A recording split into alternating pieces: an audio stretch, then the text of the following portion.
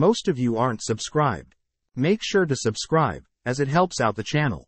Without further ado, the next couple days, Kelvin and Clotho begin grinding quest, leveling up several times with the help of his double growth rate skill, granting him double skill points that can be used later on. After a while, Kelvin had accumulated 100 skill points, choosing to learn the skill Concealment, a rank D ability, which can be used to keep a low profile moving forward. After completing 10 quests consecutively, Kelvin heads back to the guild greeting Ange, who congratulates Kelvin's promotion to rank E. Seeing Kelvin rank up so fast, she admits that she feared that Kelvin would die without support from a party. But Kelvin knows that he can't party up with other adventurers, since his skills as a summoner would be revealed. Hearing some adventurers off to the side grow jealous of Kelvin's speedy rank up, Ange asks Kelvin if he is secretly a high-ranking noble, but Kelvin states that he can't speak of his past because things are complicated. Apologizing for prying, Ange asks if Kelvin will be grinding for rank D, worried that Kelvin may be overworking.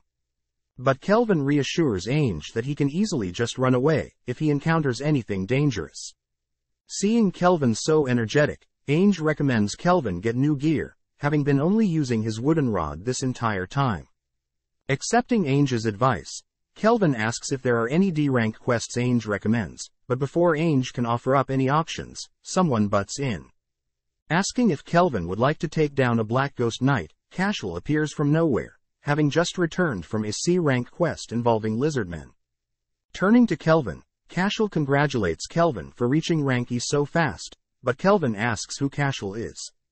Apologizing for being so abrupt, Cashel introduces himself as a rank D adventurer, but as everyone listens into their conversation, other adventurers begin whispering that Cashel is actually strong enough to be a B-rank adventurer, and that Cashel loves crushing newbies that may threaten him in the future. Hearing the other adventurers spoiling his intentions, Cashel glares at the adventurers, silencing them in an instant. Turning back to Kelvin, Cashel offers Kelvin to join his party, stating that they'll be taking on the Black Ghost Knight. Hearing this, Ange butts in, stating that the Black Ghost Knight is a rank D quest, but it's actually harder than a rank D quest. Seeing Ange all worked up, Cashel says he'll be there with his party to support Kelvin, forcing Ange to back down for now. Seeing Ange so uncomfortable, Kelvin declines Cashel's offer, but Cashel continues to persuade Kelvin to join. Knowing that something is off about Cashel, Kelvin scans Cashel's stats, surprised that Cashel is just as strong as Clotho. On top of that, Cashel has some dangerous abilities, but most importantly, he has been given the title Murderer. Knowing that Cashel won't let Kelvin leave without joining him, Kelvin offers an alternative plan, suggesting that they both compete to see who can slay the Ghost Knight first. Seeing Kelvin's cocky attitude, Cashel smirks, stating that he'll be taking on the Ghost Knight with his party, but Kelvin says it's fine, telling Cashel he'll be going solo. As Cashel leaves, Kelvin deduces that Cashel plans to allow Kelvin to reach the Ghost Knight first, then either during or after the battle, will Cashel and his party show up and make their move.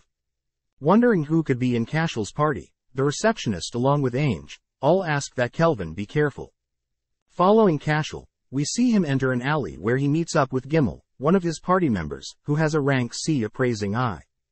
Gimmel reveals that he had tried to scan Kelvin's stats, but was blocked out by Kelvin's concealment skill, reasoning that Kelvin is no pushover since his concealment skill is rank C or stronger.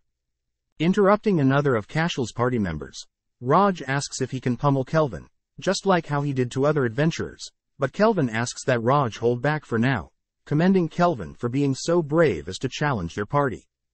That evening, Cashel and his members make it to the castle of the Ghost Knight, shocked to see that all the undeads guarding the castle have been slaughtered. Just then Kelvin appears, greeting Cashel and his party, all whilst holding a magic staff.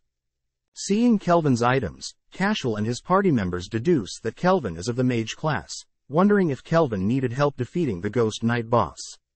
Correcting them, Kelvin states that he can handle the boss on his own, revealing that he knows Cashel and his party are up to no good.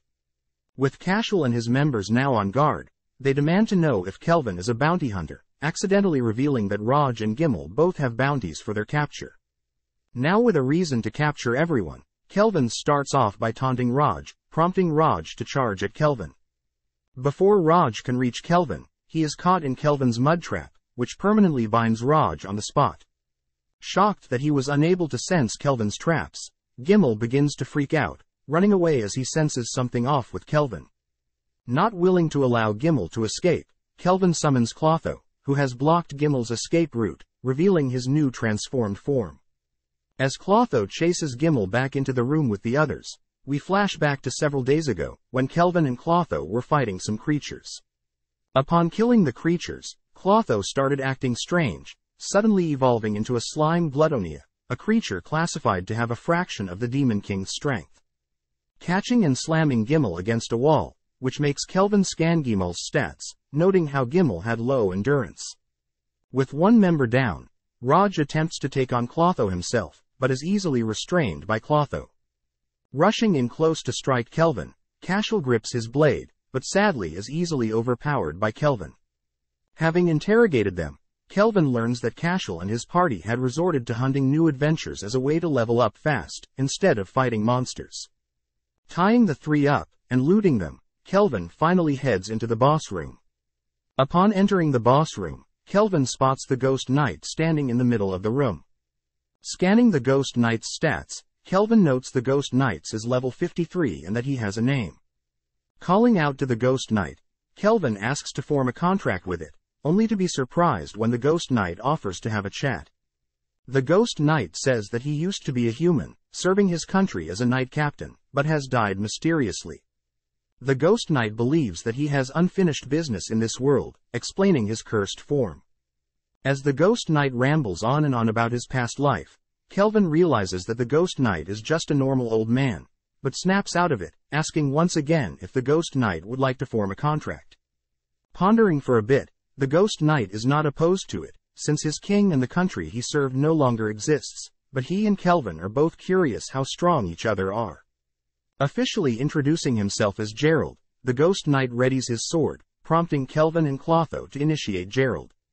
Using Clotho to restrain Gerald, Kelvin hits Gerald with a spell, but is not surprised when it doesn't leave a mark.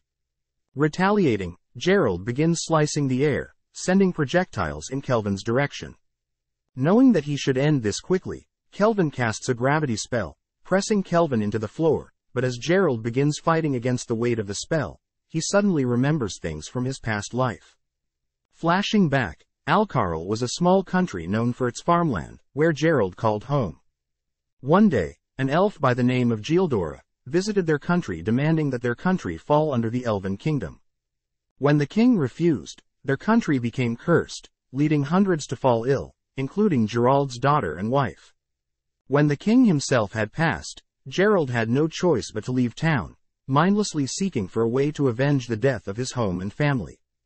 With all these memories returning to Gerald, he suddenly gains a burst of energy, breaking free from Kelvin's gravity spell, only to lunge forward. Before Gerald can land a fatal strike, Kelvin has Clotho intercept, blasting Gerald with a powerful beam, ending the duel. The next day, Kelvin submits a piece of Gerald's armor as proof of slaying the Ghost Knight, impressing everyone in the guild. On top of that, everyone had learned of Cashel and his party's capture, thanking Kelvin for putting them behind bars. Chatting privately with Ainge, she is happy to see that Kelvin is alright, telling Kelvin that since the Ghost Knight quest was technically a special quest, his rank will be increased. As Kelvin heads up the stairs, it's revealed that Gerald has officially become one of Kelvin's summons, leaving 7 more slots for possible summons. As Kelvin turns a corner, he is suddenly greeted by the guild master, having been waiting for Kelvin.